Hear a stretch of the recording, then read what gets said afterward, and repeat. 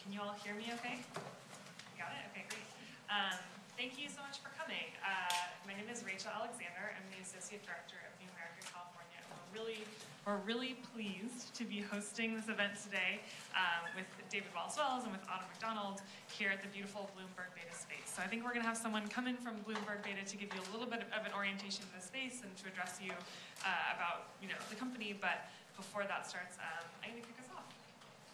So I think like many of you, I have been thinking a lot lately about climate change. And in fact, in my case, thinking a lot about it is putting it pretty lightly. Recently, my wife and I heard an advertisement for an NPR special in which a panel of psychologists would be counseling people on how to manage their climate-related anxiety. And my wife was listening, and she kind of shot me a sidelong glance, and she said, maybe we should tune into that. She said it really gently, and she's wonderfully sensitive to my feelings in general. So she said we, but I knew she really meant me, because I'm the one who regularly keeps her up at night talking about polar bears and talking about climate refugees, and especially talking about our son, who's a toddler, and the world that he's going to inherit. So my climate anxiety, to be honest, is pretty much ever present. It's like a low simmer that is quick to boil over when I read particularly troubling news.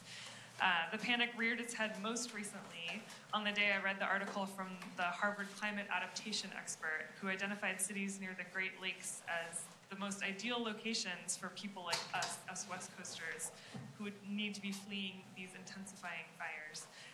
Did you all see that article? That one really got to me. That night when my wife came home from work, it was the only thing I wanted to talk about. We need to drop everything, I told her, forget trying to find a house in California. We are moving to Minnesota. The next day, though, I got a much-needed reality check. In a rebuttal I read from writer Lindy West. So what she wrote is, to be clear, are we just breezily submitting to dystopia here? And her point was that humanity can still take action to avert major elements of climate catastrophe. And this move to Minnesota mentality that I am so prone to actually speaks to a pretty paralyzing hopelessness that not only feels really terrifying to experience, but is also the surest way to guarantee that we do experience the worst of what a warming world could bring. So to be clear, I do think that there is value in helping people, especially the most vulnerable people, plan for adapting to the changes that are already underway. But leaving the conversation simply at, let's move to Duluth, can feel deeply disempowering. As an alternative, we must have faith that humanity will take the steps necessary to stem climate change, and to let that faith fuel our personal and collective action. Our charge, as you're going to hear David articulate today, is to stay engaged with the truth without getting paralyzed by the challenge that it presents. This work of translating feelings into action is something that New America, California cares a lot about. We promote problem-solving efforts that are locally grown and grounded in economic equity, in which technology, innovation, and compelling storytelling yield transformative solutions for our most marginalized community members. One of the ways that we do that is through gatherings and events like this one that help Californians take action on our state's most pressing issues. When it comes to climate change, we at New America, California are particularly concerned with its equity implications, like how it will disproportionately impact people living in poverty, how it could undermine people's ability to have voice and self-determination in our democracy, how it could grow the racial inequalities that are already stifling opportunity in communities across our state. Our director at New America, California, Autumn McDonald, who's going to moderate our discussion today, recently published a piece about how to turn feelings of overwhelm into productive action. And this is one reason I'm particularly glad that she's leading the conversation with David today. Autumn brings 2 decades of social impact experience, leading partnerships with foundations, nonprofits, and government. Before joining New America, she served as a senior advisor to San Francisco Mayor Ed Lee, focusing on women's economic empowerment and shaping policies, programs, and public-private initiatives to improve economic and social opportunities for women and families throughout the Bay Area. So as you listen to Autumn and David today, I encourage that you not move to Minnesota just yet, and avoid the temptation of tuning out or giving up. We cannot change what we do not first accept. Fear and paralysis might be way stations, but we must continue through them on the journey to transforming our climate future. And David has some pretty good ideas about how to do that. So before I pass the mic over to Autumn, I'm going to pass it first to Malia from Bloomberg, who will give you a welcome to the space.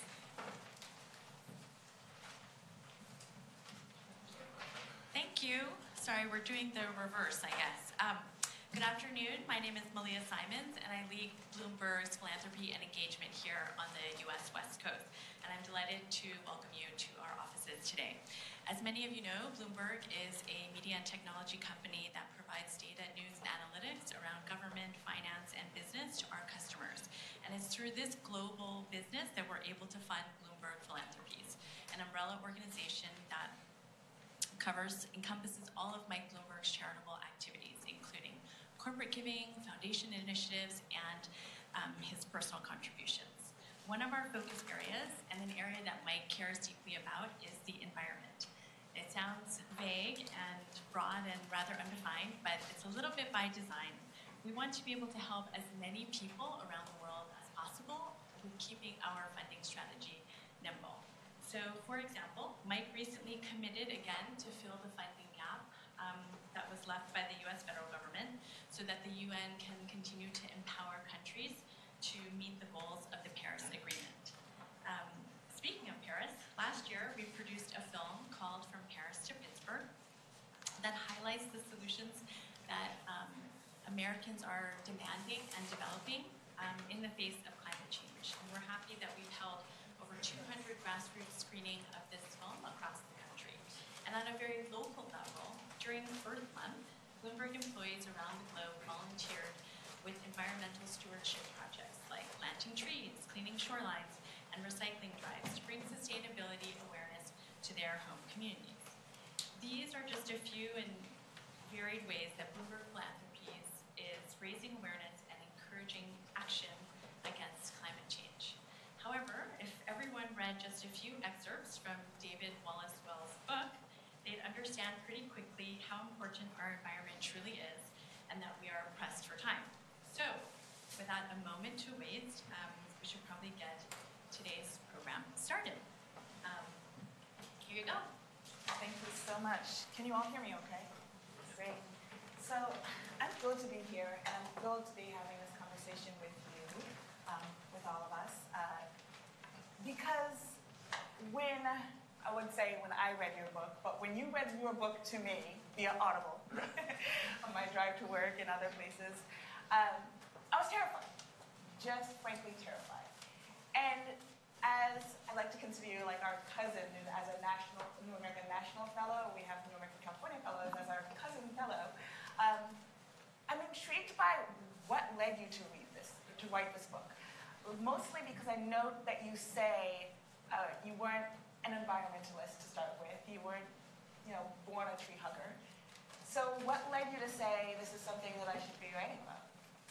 Well, the short answer is that I started to see how much climate change would impact my life and the life of people that I knew and loved, even if all of them lived in the urban fortress of New York City. So I am a lifelong New Yorker.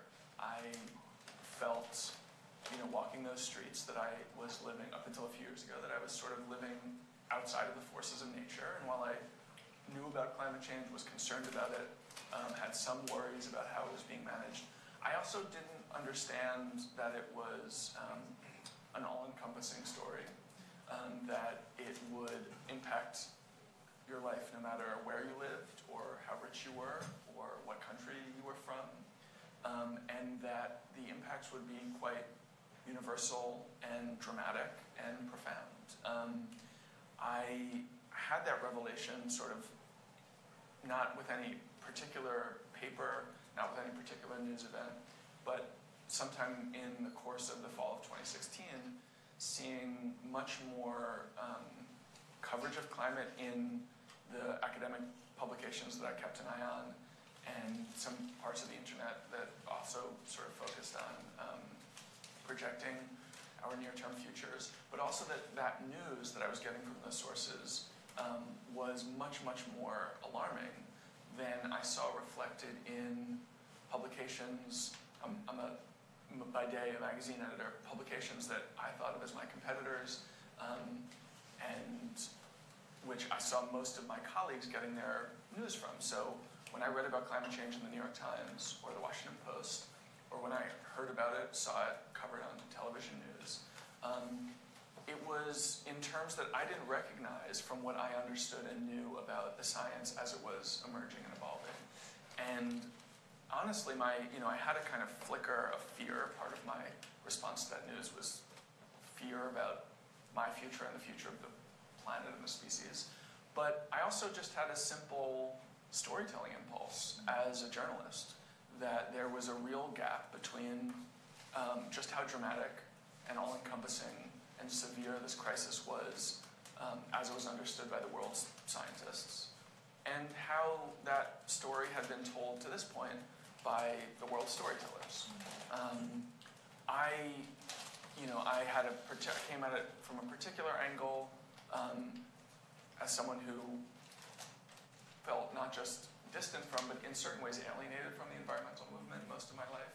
I wanted the planet to be clean and ecosystems to thrive, but they were not especially important to me as someone who lived my whole life in a city, just raised the way that I was. I never had a pet. I didn't have my emotional triggers triggered by animal stories.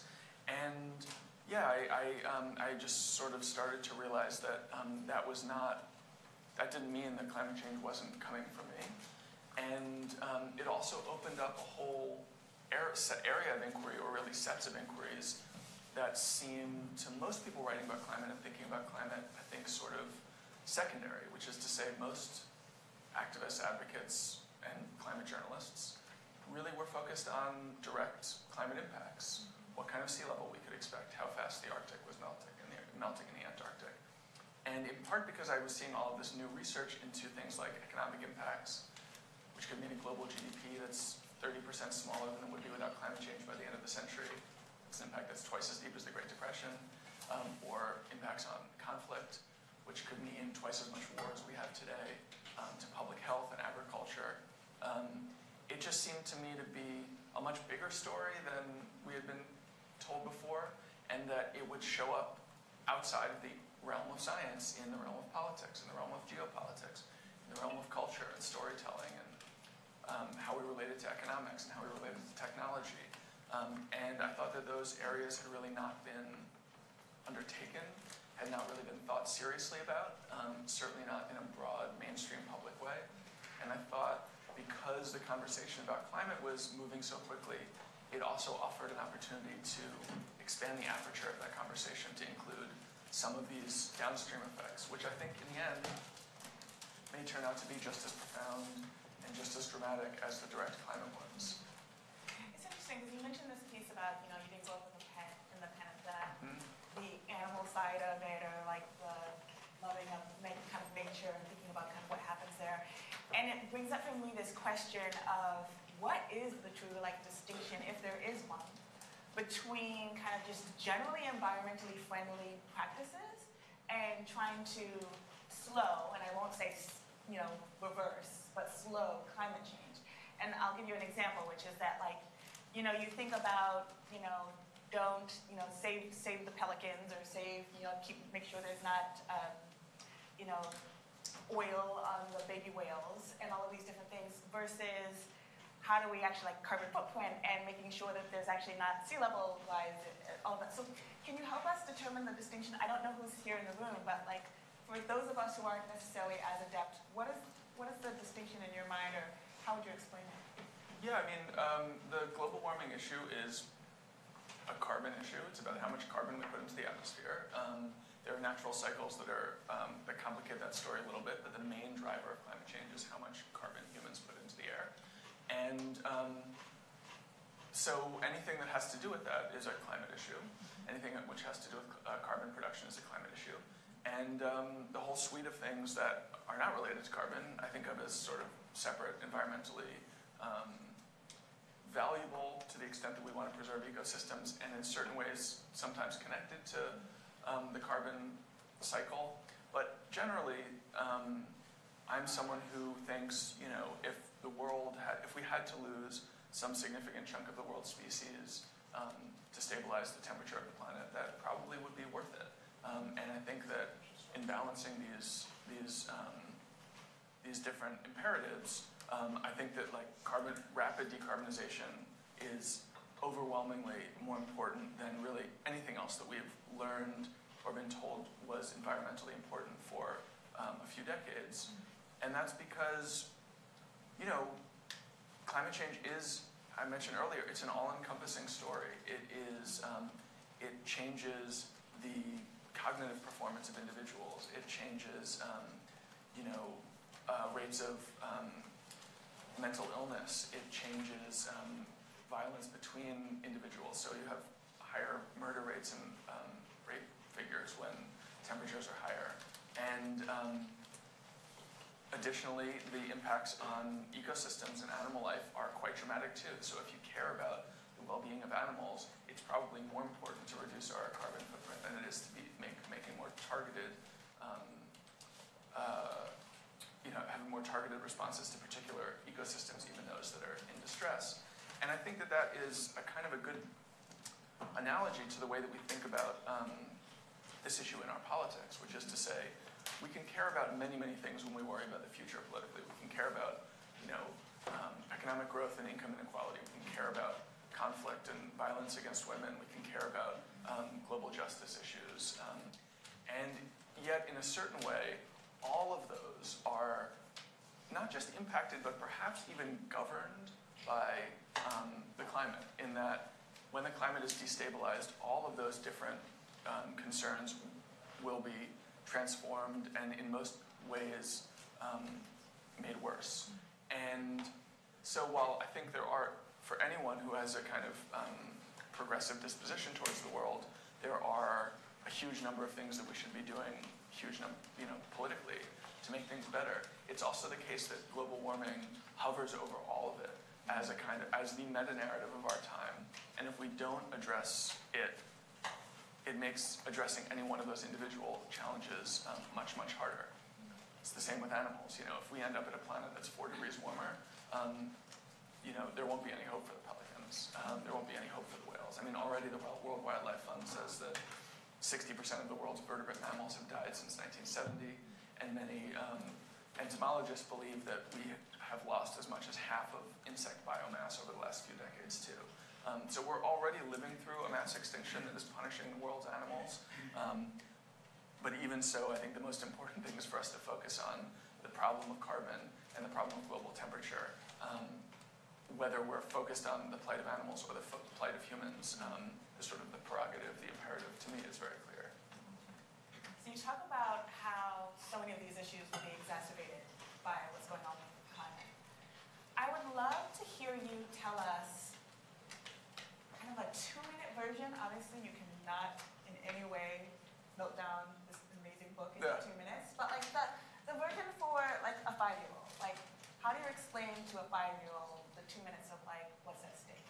What's going on here? For a 5-year-old, okay. So the air is composed of a variety of different kinds of gases. We see it as a single thing, but it's actually quite complicated. One of those is carbon dioxide. And one thing that carbon dioxide does is makes the Earth a little warmer. That's because it's like a little blanket. It's kind of like a blanket in the atmosphere that keeps whatever heat is in the planet there rather than dissipating up into outer space. The more carbon we have in the atmosphere, the hotter the planet will get. And because of the carbon that we've put into the atmosphere over the last couple of 100 years, but really especially over the last 30 years, the planet is already hotter than it has ever been in the entire history of humanity. So that means that you and I are walking a planet that is warmer than any planet walked by any human before. That means that it's kind of an open question whether humans would have ever evolved in a planet that was always this warm. I think they would have, but it's conceivable that they wouldn't have. And a much more pressing open question whether we would have ever developed agriculture and farming and through that civilization under conditions like this, because the places where we did invent farming and civilization, the Middle East, it's already gotten a lot harder to grow crops. So much harder that it's not certain to me that people would have been able to do that from scratch under these conditions. More generally, everything that we know of as human history, by which I mean not just the 10,000 years since the beginning of civilization, but the entire biological history of the species, has been conducted under a very particular set of temperature conditions. Everything we know of as civilization and know of as history was conducted in this window of temperatures, which we are now outside of. And that means that we can't necessarily take for granted that those features that we thought of as permanent features of human life can or will be able to endure and continue in the way that we've assumed they would for a very long time. And we are adaptable. We know how to invent our way out of problems. And there are a lot of reasons for hope and optimism in this story. But we are literally outside of the laboratory in which the entire human experiment has been conducted. It's sort of as though we've landed on a new planet with a completely different set of rules than the one that we grew up learning and responding to. And we need to develop new tools and new responses to make that new planet livable for all of us. So I mentioned earlier that I have been listening on Audible, and you read it very well. I would love if you would read just a short passage to us. This is from the beginning of the book, so it shouldn't require too much intro. Or maybe not. Many perceive global warming as a sort of moral and economic debt accumulated since the beginning of the Industrial Revolution and now come due after several centuries. In fact, more than half of the carbon exhaled into the atmosphere by the burning of fossil fuels has been emitted in just the past 3 decades, which means that we have done as much damage to the fate of the planet and its ability to sustain human life and civilization since Al Gore published his first book on climate than in all the centuries, all the millennia that came before. The United Nations established its climate change framework in 1992, advertising scientific consensus unmistakably to the world. This means we have now engineered as much ruin, knowingly, as we ever managed in ignorance. Global warming may seem like a distended morality tale playing out over several centuries and inflicting a kind of Old Testament retribution on the great-great-grandchildren of those responsible. Since it was carbon burning in 18th century England that lit the fuse of everything that has followed. But that is a fable about historical villainy that acquits those of us alive today, and unfairly. The majority of the burning has come since the premiere of Seinfeld. Since the end of World War II, the figure is about 85%. The story of the industrial world's kamikaze mission is the story of a single lifetime. The planet brought from seeming stability to the brink of catastrophe in the years between a baptism or bar mitzvah and a funeral. We all know those lifetimes. When my father was born in 1938, among his first memories, the news of Pearl Harbor and the mythic Air Force of the industrial propaganda films that followed. The climate system appeared, to most human observers, steady. Scientists had understood the greenhouse effect, had understood the way carbon produced by burned wood and coal and oil could hothouse the planet and disequilibrate everything on it for 3/4 of a century. But they had not yet seen the impact, not really, not yet, which made warming seem less like an observed fact than a dark prophecy to be fulfilled only in a very distant future, perhaps never.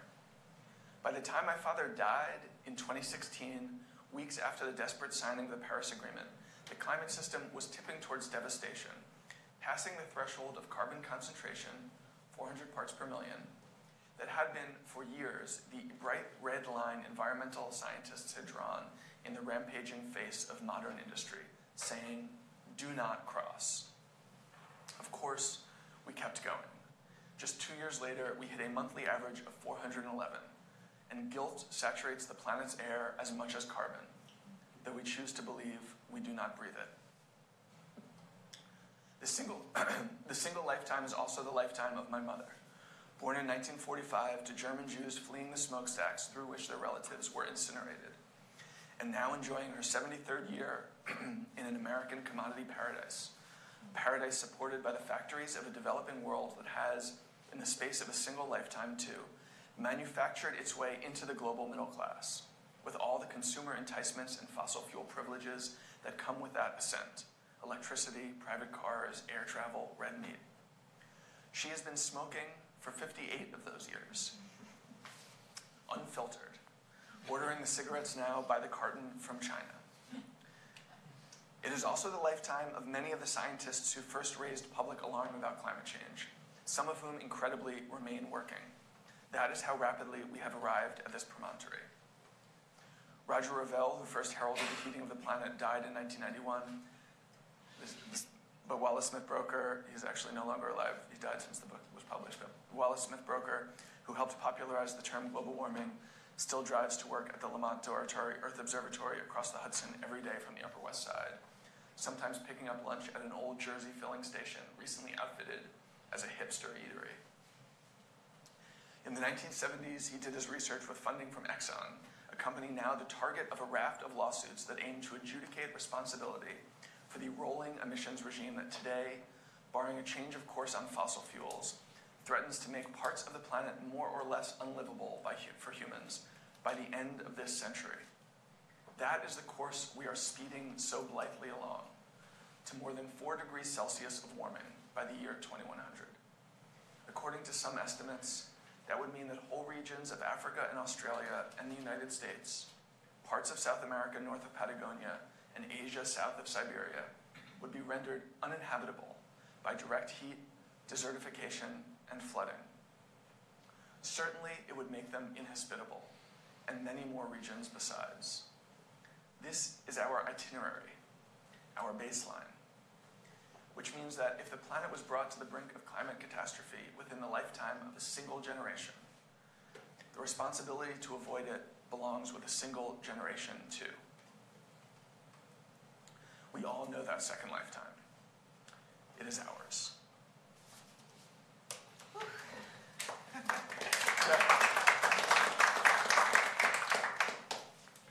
So that noise I just made, that whew, was the same thing I did as I was listening with my earphones and doing like 6 other things. I love that you mentioned your mother and your father, because you take us personal for a moment. And if you're willing, I'd like to go even more personal. I know there's another point in the book where you talk about having kids and your role as a father, and Waka, who is 1, right? So I also, as the parent of 3 kids, 6, 4, and 2, think a lot about this. And so my question to you is, what is the ray of hope? What is in your mind, the thought of it will be okay? Or are we all indeed screwed? Well, it's a really complicated question to answer, and I think, to be completely honest, I think part of how I've thought about having a child is simply a reflection of the fact that I, like everybody else on this planet, I live through compartmentalization and denial about climate change as well. But to the extent that I thought more rigorously about the problem in going through the process of having a child, what I came to are 2 or 3 really big thoughts, which I think are not just important on the question of child rearing, but on the question of how much hope we can have for the future. And the first is, I think politically and in every other way, it's important for us to fight for the kind of world that we want to have, for the kind of lives we want to be able to lead for ourselves and for those we love, rather than giving up before the story is over. And I think that even when the second thing is, even when you understand just how dramatic some of these impacts could be, that we could have agricultural yields that are half as bountiful as they are today, that there would be places in the planet hit by 6 climate-driven natural disasters at once, $600 trillion in global climate damages by the end of the century, which is double all the wealth that exists in the world today. You realize that those impacts, as horrifying and scary as they are actually reflections of our power over the climate and over the planet. If they happen, They will happen because we bring them into being by making choices from here on out. And that means that we can make different choices. As I mentioned earlier when talking to the 5-year-old, the main driver of climate change is how much carbon we put into the atmosphere. Our hands are on those levers. We can determine how much we do. Hopefully, in short order, we can put 0 into the atmosphere. But if we don't, it will be our responsibility. This is not a story that is outside of our control. It is a story that is in our hands. And that power, some people find it a little overwhelming. It's the kind of power we really only used to see in mythology and theology. But we truly do hold the fate of the world and the species in our hands. And we can choose to behave responsibly in a way that will secure a more prosperous and fulfilling future, or we can make other choices. But it's all up to us. And given that everything we know about the state of the planet, the scale of the planet's resources, knowing that it can sustain a bigger human population than the one that we have today if we manage that development properly, I think of having a child as a kind of investment in that future rather than an imposition of cost, a carbon imposition on the future, although it is that too. But the most important thing to keep in mind is, for me, that climate change is not a binary thing. It's not a matter of is it here or not. It's not a matter of have we passed the threshold of catastrophe or not. Every tick upward of temperature will make many of these impacts worse. Every tick upward that we can avoid will make them less intense. And that means that it will, while in a certain way I think it is already too late to avoid, say, 2 degrees of warming, which is the level of warming that most scientists describe as the threshold of catastrophe, and many island nations of the world call genocide. It will never be too late to make the future climate of the planet better or worse.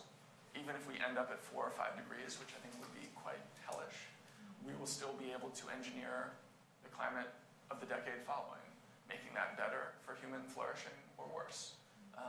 And I hope that I raise my child, I hope we all raise all of our children to have that perspective in mind, because I suspect that we will have considerably more warming. As I said earlier, I don't think there's much chance we'll stay below 2 degrees of warming. This century, I would guess that we end up somewhere the high end of the 2 degree to 3 degree range. But I would like that the people who are alive then to not think, well, the game's over. We might as well just retreat into self-interest and narcissism, because there will be people in other parts of the world who are suffering quite intensely. Global warming is a universal story, but it also punishes unequally.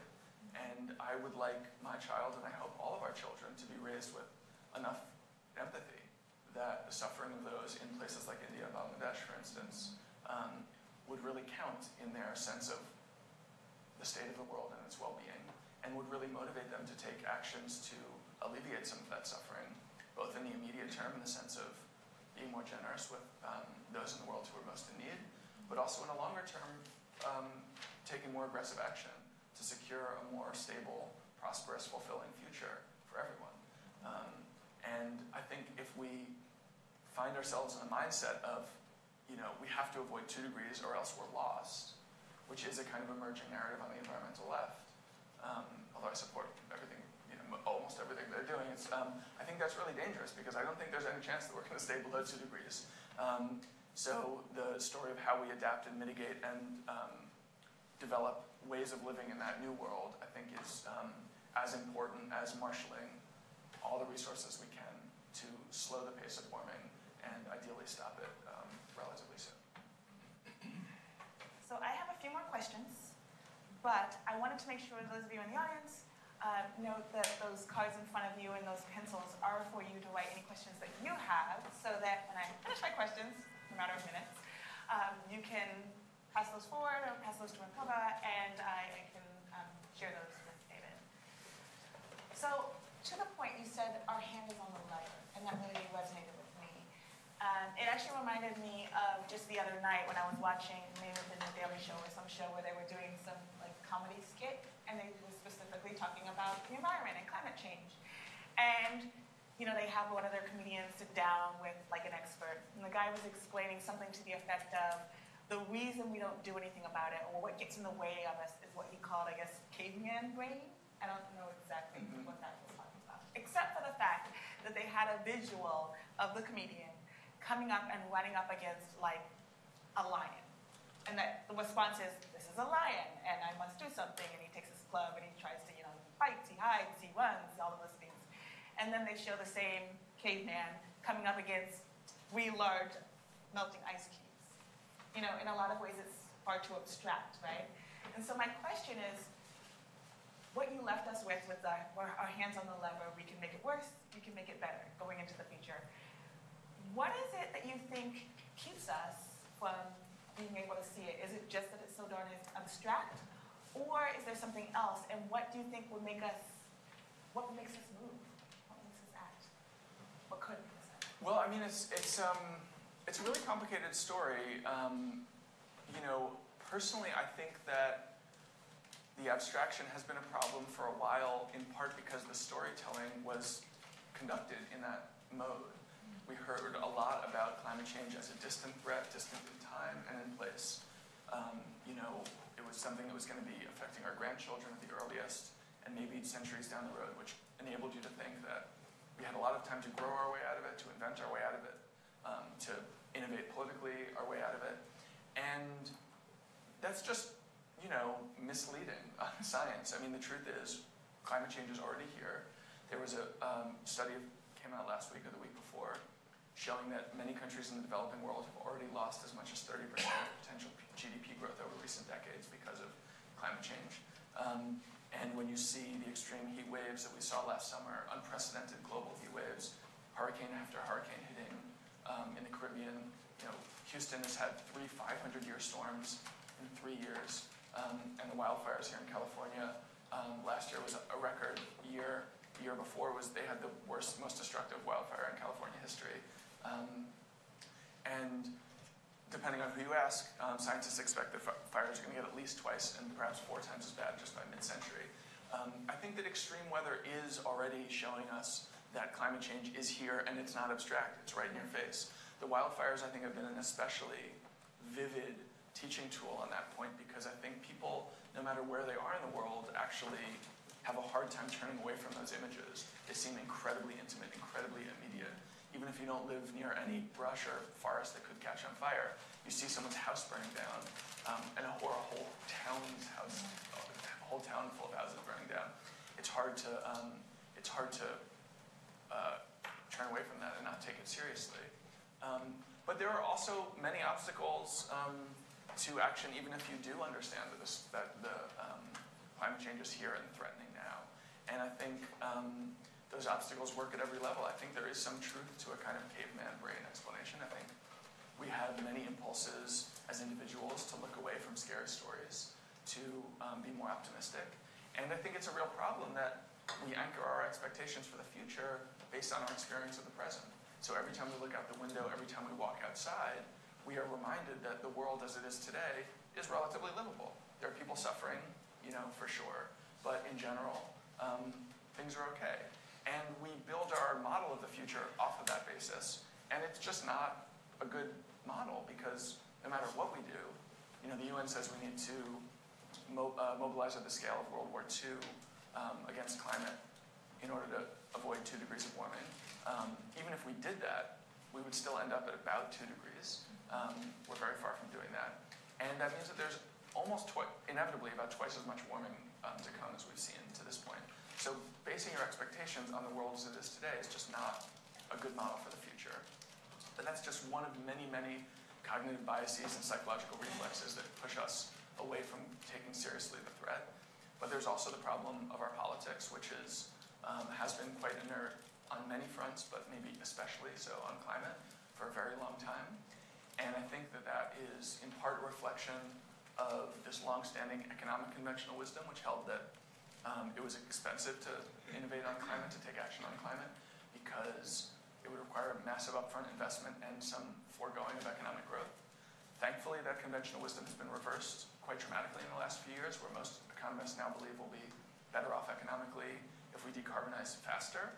And at the individual level, there are huge, huge growth opportunities there, business opportunities there, because if you think about what is necessary to avoid catastrophic warming, it's not just the energy sector, it's transportation, it's infrastructure, it's agriculture and diet. It's really absolutely everything about modern life. And each of those sectors requires massive, massive innovation to get us where we need to go. Each of them contains probably thousands of fortunes to be had if we need to, completely change all of these aspects of our life in order to avert some of these worst case scenarios. It's not just like one silver bullet technology that's going to save us all. There are thousands that need to be brought into being, and each of those are an opportunity as well. And then there's the sort of geopolitical challenge, which I personally find most difficult to solve because, I'm a child of the 90s. I grew up in the 90s. And in a certain way, I really think of myself as a kind of end of history kid. I would have argued with you as a teenager if you told me that, history was a neat line of progress and globalization was a pure force for good and markets were always productive. I knew that there were problems with each of those narratives. And yet that was my basic emotional posture towards the world, that over time, things would get better. There would be more prosperity in the world. There would be more peace in the world. And outcomes would be more just and equal and more cooperation. And I expected that story would unfold over my lifetime. I now feel quite differently about that. The Paris Accords were established very much in that spirit. It was a kind of maybe a last gasp of the post-World War II international order trying to work. And no major industrial nation in the world is on track to meet its commitments under Paris. Even if all of them did, we would still land north of 3 degrees of warming, which would mean all of the biggest cities in the Middle East and South Asia would become basically unlivable in summer. It would mean as many as 200 million, possibly as many as 1 billion climate refugees, according to the UN. 1 billion is as many people as live in North and South America combined. I think those numbers are high, too high, but they give you a sense of just how dramatic these impacts would be, even if all of the nations of the world honor the Paris commitments, which none of them are. We're just 3 years in, and already that the model of cooperation that was encoded in that agreement is failing.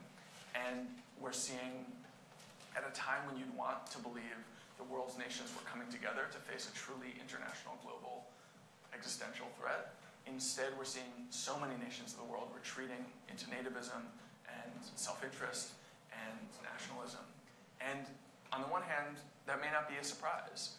If you were to project what a politics in a time of resource scarcity and huge migration would look like, it would probably be exactly that, which means I can't say that we won't see more people like Donald Trump and Jair Bolsonaro emerging on the world stage over the next decade or two as climate change becomes a more important driver of our geopolitics and our politics. But I also want to believe that there's an opportunity for some kind of cooperation going forward, because if we don't cooperate, if we let every nation work entirely on their own instinct and out of their own sense of self-interest, action on climate will be much, much harder. Even if all the leaders of the nations of the world agree that this is a pressing crisis, which I think at this point actually almost all of them do, individual nations are really incentivized to slow walk action and let the rest of the world clean up the mess. And that means that you're going to have more outcomes exactly as we've seen with Paris, where everybody is rhetorically committed to the problem, but when the rubber hits the road, they're doing much, much less than they need to, and hoping that it'll be someone else's problem.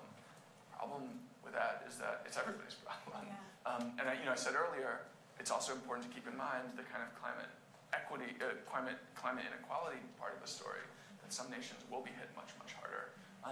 But all nations will be impacted in some way. And, if the US is comforted, or if Russia is comforted by thinking that of all the nations in the world will be suffering among the least, that's not good. We want to be motivated by the well-being of the planet as a whole, but also to think we can secure a better future for our nation too if we take action quickly. So, we'll see how that all plays out. I think the last few years don't give much reason for hope, but then again, you know, if you had said to somebody living in Europe in the 1920s, 1930s, that we're going to have an international order that presides for 50 years built on the principle of human rights, where nations will go to war because someone has violated someone's human rights, they would have laughed at you too. And I think that we will likely see a kind of new international order emerging over the next decades that really does put climate issues front and center in much the way that human rights, at least rhetorically, was the center of the liberal international order that presided over the last now 60, 70 years.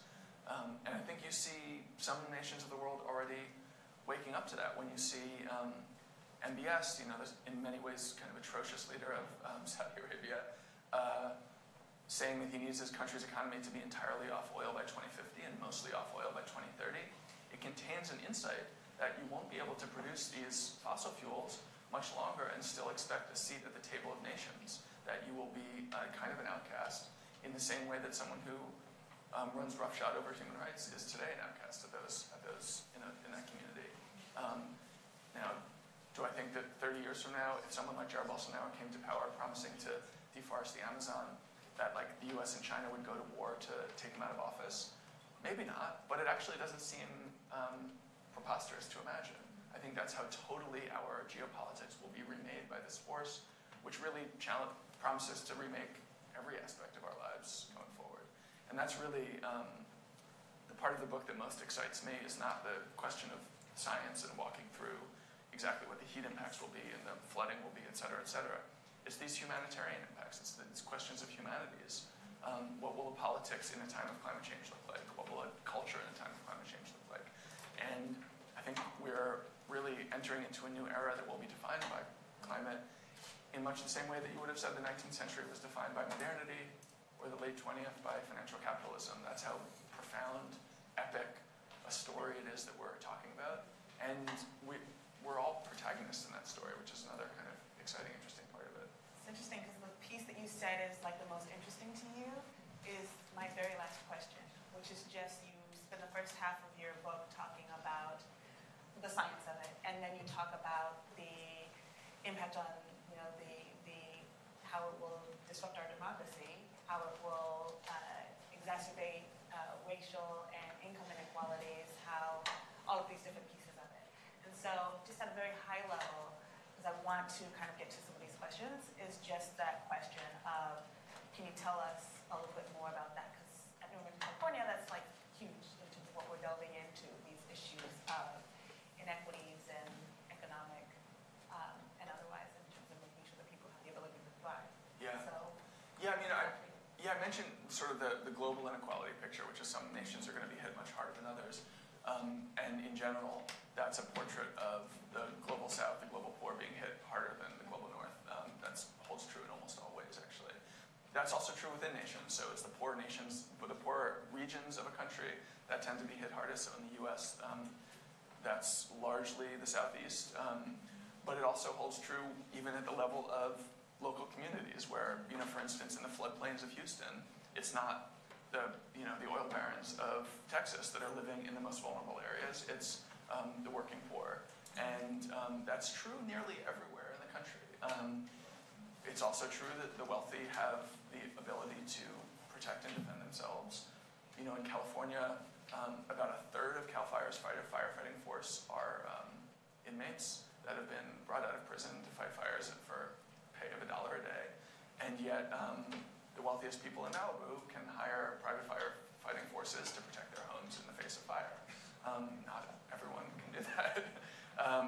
And that's, that sort of dynamic plays out with nearly every impact. So, you know, public health issues, mosquitoes that used to really only fly through the tropics are now probably going to be flying as far north as the Arctic in the next few decades. And how we respond to that will play out along a differential of class as well. You know, it means one thing for me to contract malaria, and another thing for someone who doesn't have any health insurance to contract malaria. And, you know, agriculture, same way. You know, the wealthier landowners and corporate farm to adapt and respond in ways that smaller scale farmers or people who grow their own food will be able to. And in that way, it's a really dispiriting portrait of the future, which is, intensifying and exacerbating the things that we all basically agree are the worst features of our current world, and which may simultaneously be,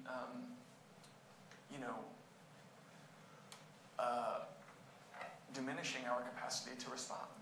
If our economic growth is as significantly impacted as most economists predict it will be, that means that we'll have less wealth to deploy.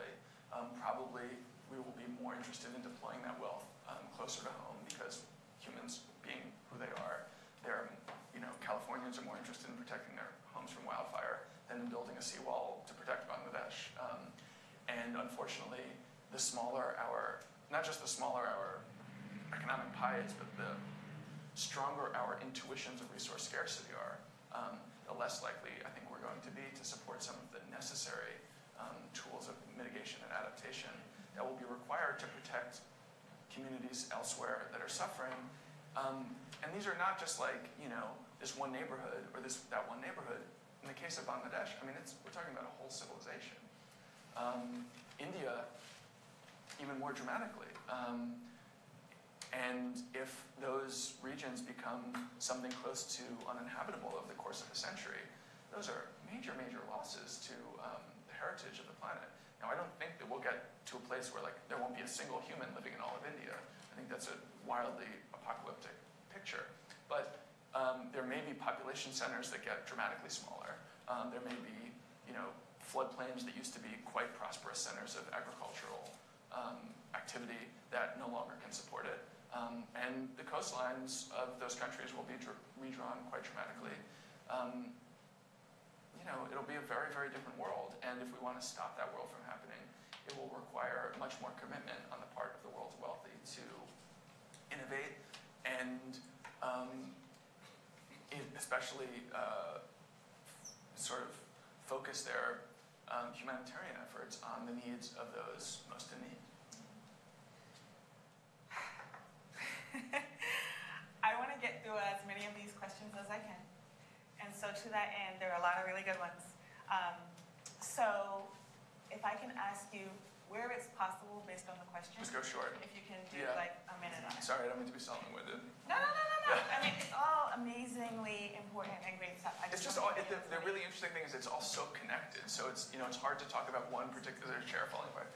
Yeah, I think I'm okay. So if I can. It's hard to I'll be extremely quick, but in general, it's like the more you know, the more it's all connected. Yeah, no. I completely get that, and I think people are interested in hearing these answers.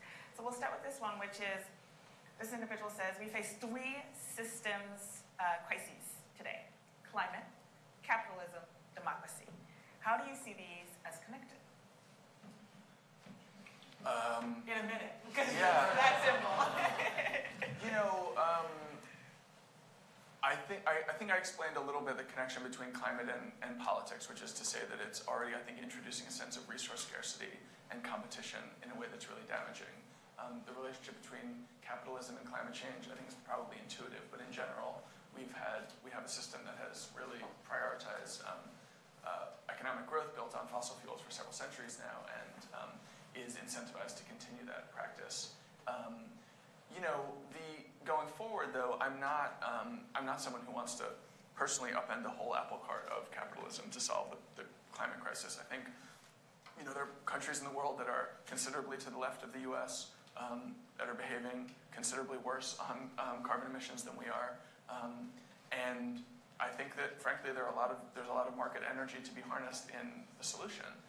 When you look at how much progress renewables have made in the U.S., it's been quite astonishing over the last decade or two. But I think we understand, not just on climate, but in general, looking at our political economy, that we can't behave as though a completely hands-off approach to the market will solve all of our problems. We need to intervene in ways beyond letting market forces do their work.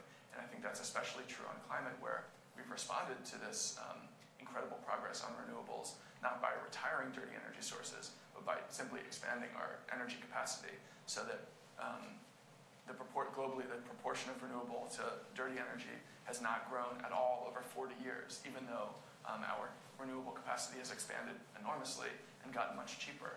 We need some more directed public policy and regulation to make sure that the gains that are made in the areas where we can innovate dramatically are actually helping the problem rather than just pushing us farther down the path.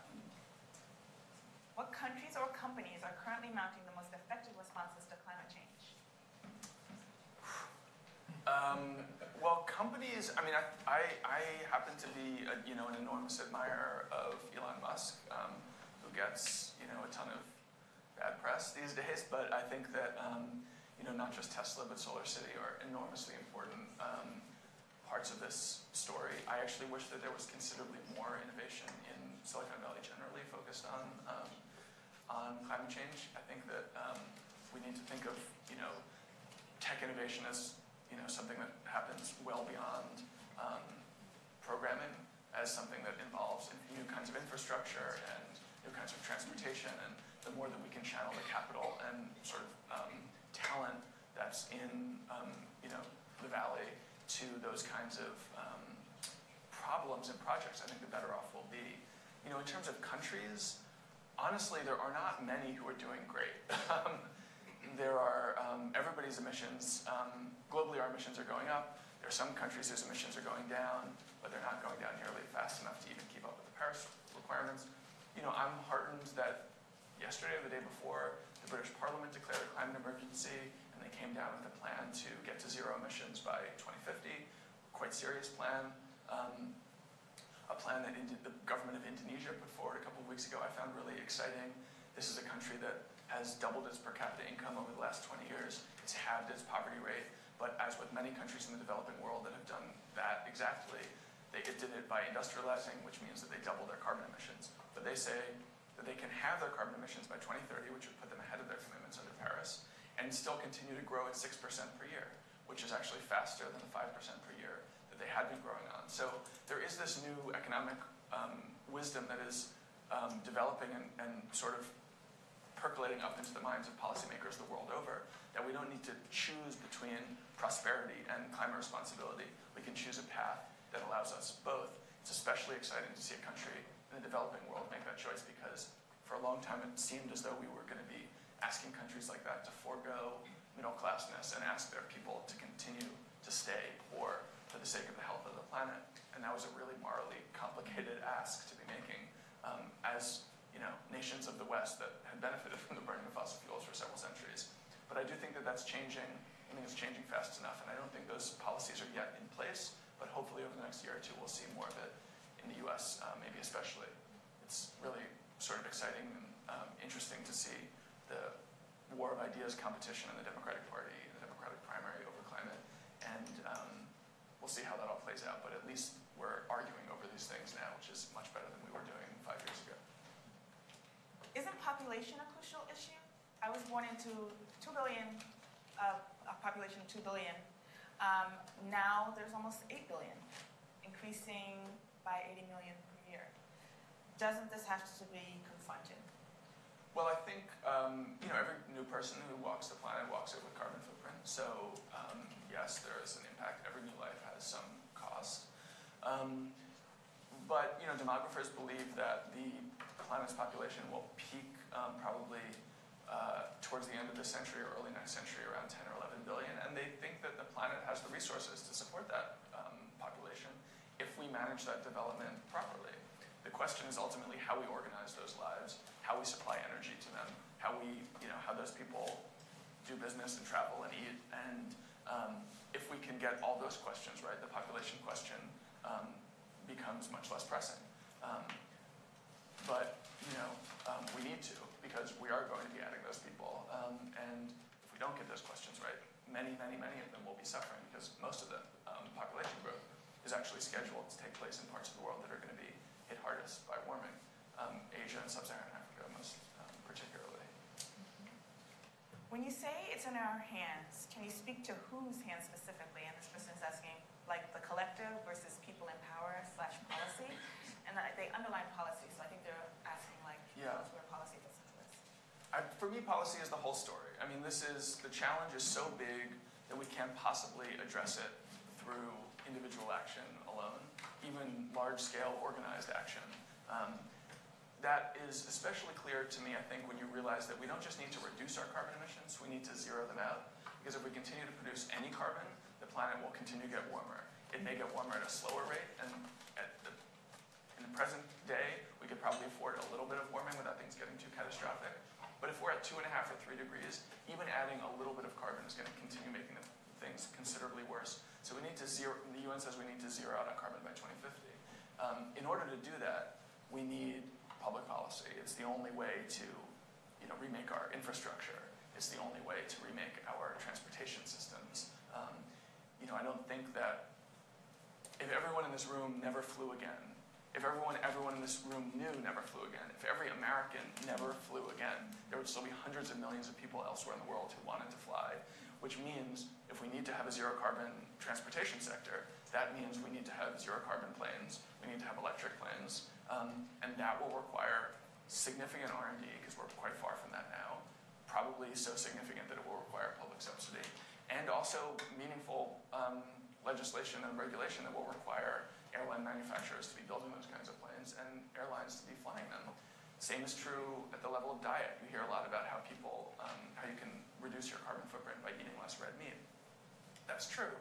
But, again, there are hundreds of millions of people in the world who are, or billions of people in the world who are not going to want to go vegan.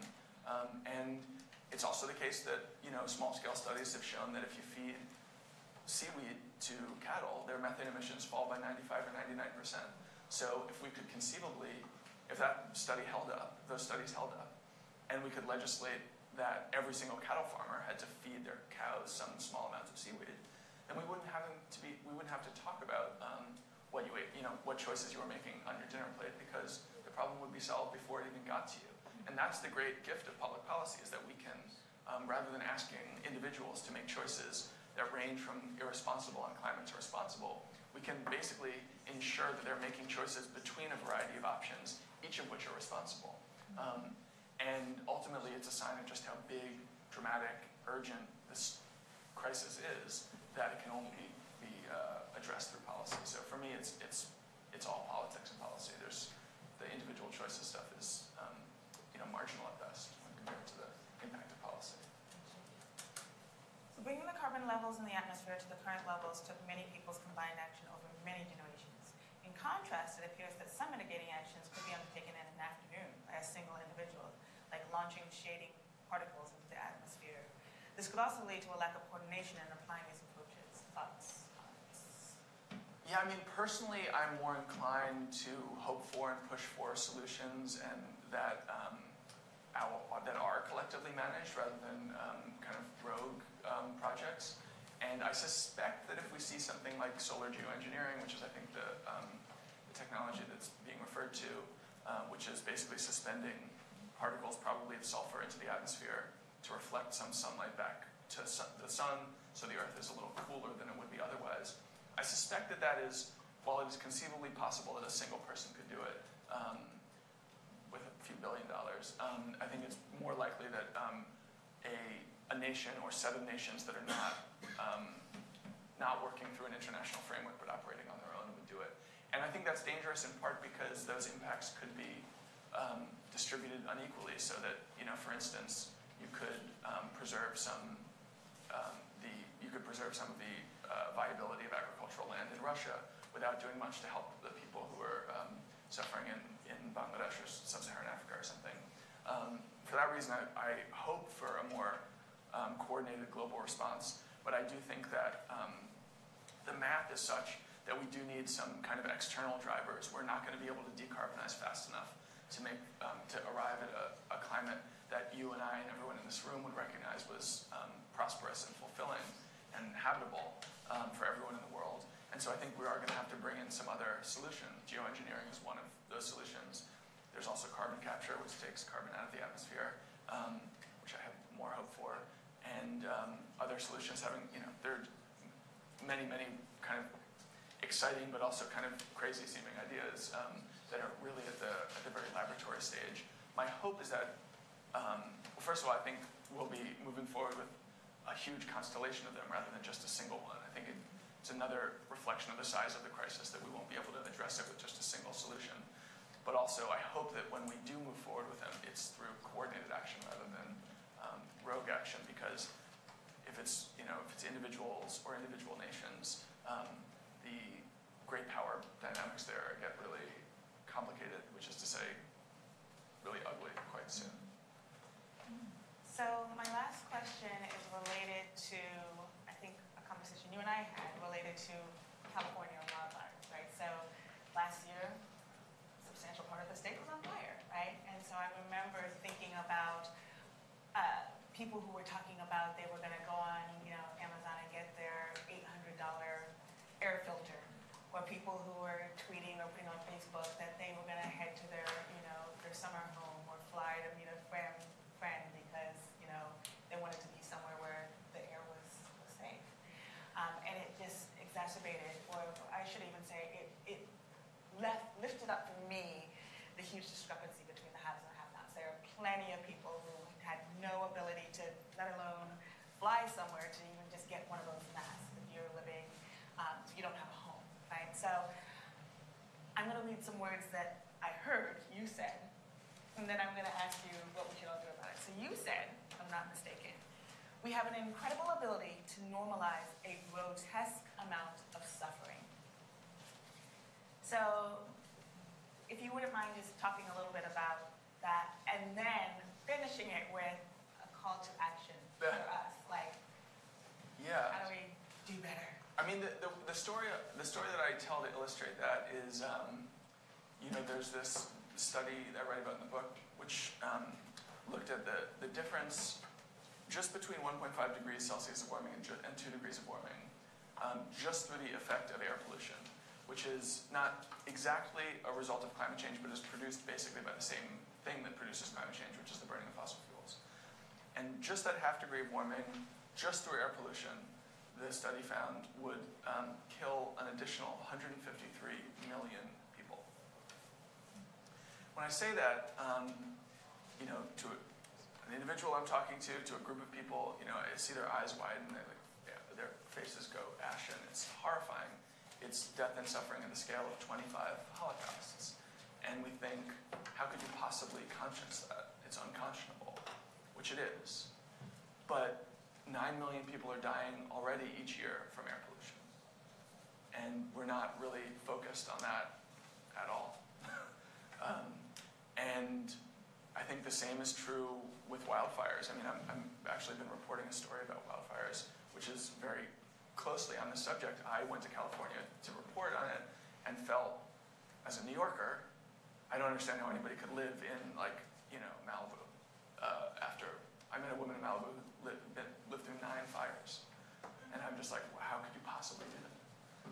And I expected to see a state that was and in particular, I was working around LA, reckoning with what a completely different climate future would look like.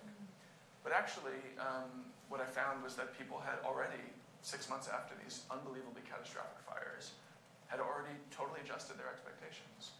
And we're talking in quite practical terms about the real estate implications, and what they had to do to their lawns, and what they had to do to their homes. They were not thinking, this is a world that we can never live in. This is an environment we can't live in. Nature's trying to tell us something. We need to change course dramatically. They were thinking, what are the marginal adjustments I can make to my life to make it marginally more habitable? And I think ultimately, that's how we've all been trained to think. And we need to think really differently.